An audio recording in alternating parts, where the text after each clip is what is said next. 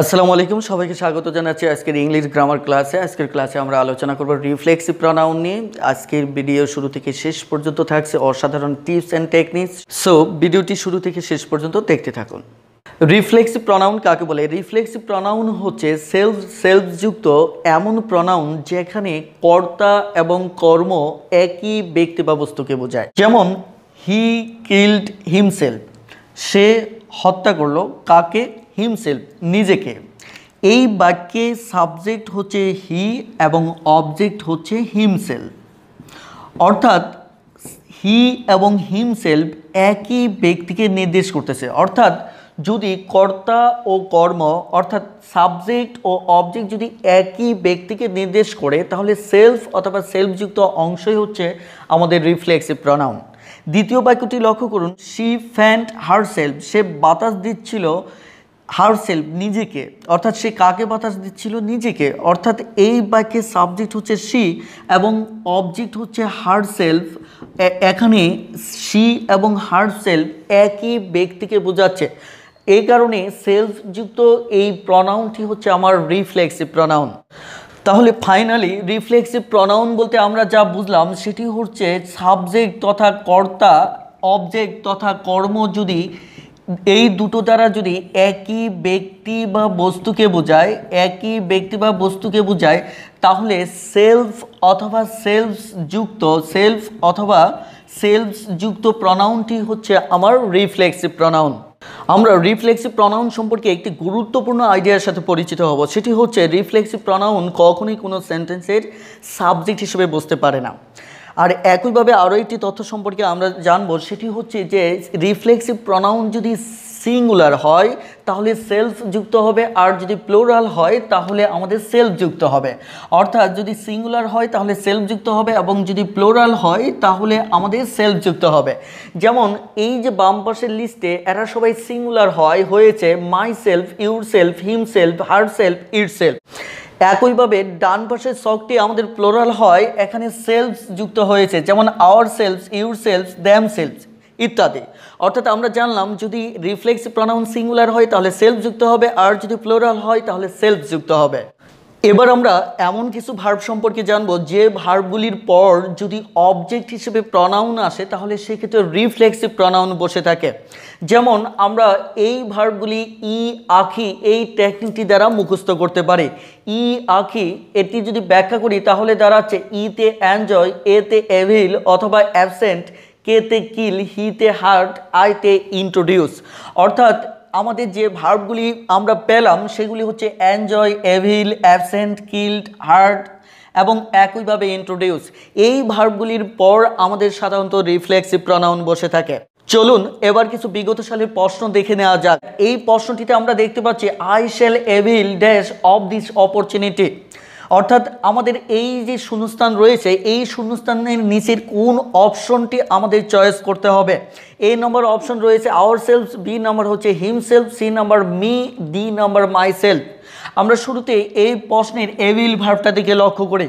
Evil verb হচ্ছে এমন একটি ভার্ব যে ভার্বটির পর সাধারণত রিফ্লেক্সিভ প্রনাউন বসে থাকে।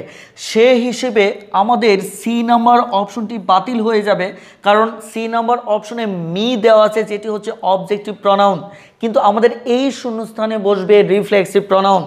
এবার বাকি তিনটি অপশনের প্রত্যেকটি রিফ্লেক্সিভ প্রনাউন, সঙ্গত কারণেই এখানে এই তিনটি থেকে তিনটি বসবে নাকি এর মাঝখান থেকে কোনটি বেটার হবে।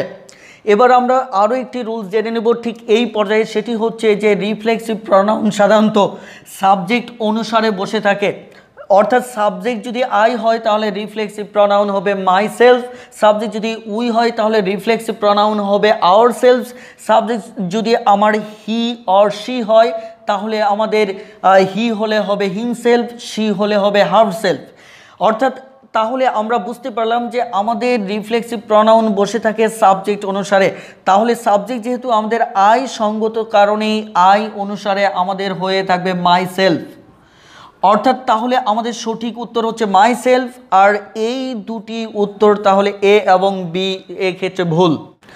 এবার এই প্রশ্নটি নিয়ে আলোচনা করা যাক। এই প্রশ্নটিতে বলা হচ্ছে Masud introduced dash to the other guests.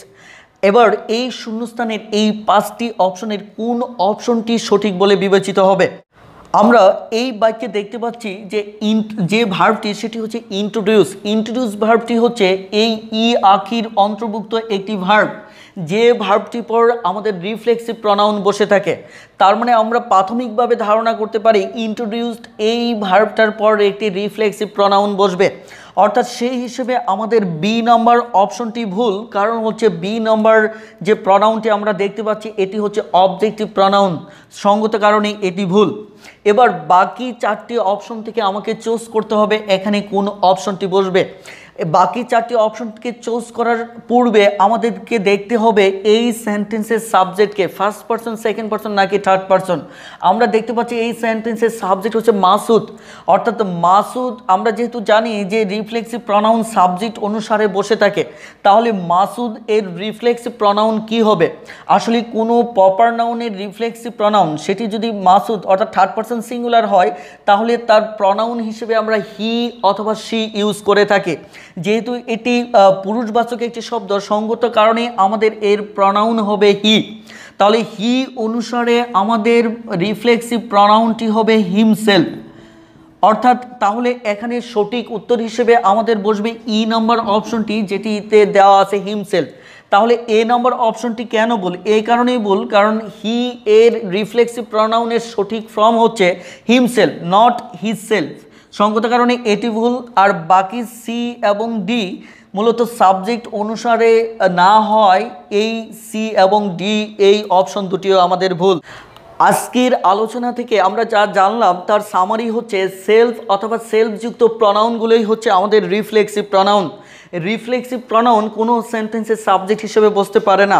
একটি বাক্যের রিফ্লেক্সিভ প্রনাউন মূলত ওই বাক্যের সাবজেক্ট অনুসারে বসে থাকে, অর্থাৎ সাবজেক্ট আই হলে রিফ্লেক্সিভ প্রনাউন হবে মাই সেলফ, সাবজেক্ট উই হলে রিফ্লেক্সিভ প্রনাউন হবে আওয়ার সেলফ, অর্থাৎ সাবজেক্ট অনুসারে রিফ্লেক্সিভ প্রনাউন বসে থাকে।